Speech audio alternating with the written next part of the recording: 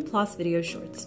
This video is for our editorial board members who'd like to learn more about how to submit a decision on a manuscript. From your main menu, you'll find the manuscript in the Submissions with Required Reviews Complete folder.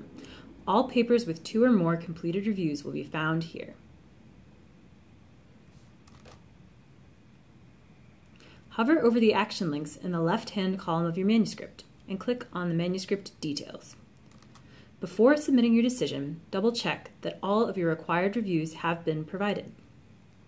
If you submit a decision letter before a reviewer's deadline is up, your reviewer may not have completed his or her review. Please do not terminate reviewers unless they are past their deadline, which is normally 10 days past their acceptance of the review invitation. Sometimes we may grant reviewers extensions, so it's always good to check the reviewer deadline, which will be listed underneath the reviewer name, as you can see right here. In this case, both of our invited reviewers have completed their reviews, so let's proceed. Go back to the main page within the Submissions with Required Reviews Complete folder. Click on the action links and select the Submit Editor's Decision and Comments link. This will bring us to the decision page. Select your decision from the drop-down menu at the top of the page. In this case, we will render a decision of minor revision. The fields Confidential Comments to Editor and Comments to Author are intentionally left blank and should not have any text present. Do not write anything in either of these fields. If you scroll a little further down, you will see the reviewer forms from both reviewers, including their decision recommendations, their comments to the author, and any confidential comments to you as the editorial board member.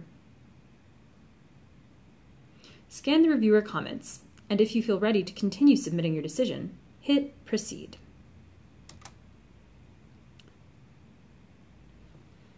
And hit Proceed again.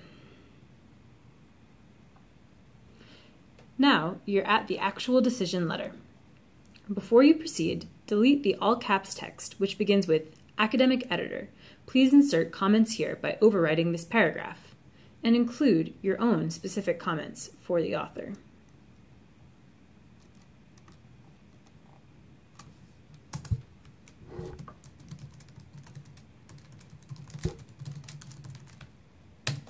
Providing personalized comments is a very important part of the decision letter.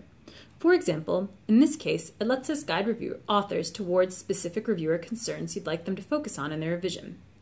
You can also use this space to describe the review process, noting, for example, how many reviewers advised on the submission and which comments to address should there be a discrepancy between the reviewer assessments. When providing a reject decision, please use this space to apply our 7 publication criteria and to note which specific criteria were not upheld within the paper. Remember, novelty, impact, and niche topic areas are not valid reasons for rejection according to PLOS 1 standards. If you're accepting a paper, please make sure to do this only when a paper is ready for publication exactly as it is. The journal office will ask you to confirm any changes made to a paper after acceptance, and this can hold up the paper. We therefore ask that you submit a minor revision decision if you have any final changes for the authors to make before a manuscript is ready for publication. Once you've finished composing your specific comments, you can go ahead and click Send Now.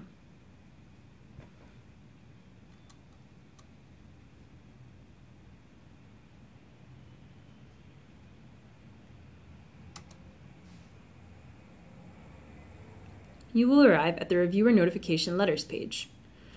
Go ahead and click Send All Letters. Our decision letter has now been sent to the author and our reviewers. We're done. Thanks for watching this PLOS video short. For more information and videos like this one, please visit our PLOS Media YouTube channel.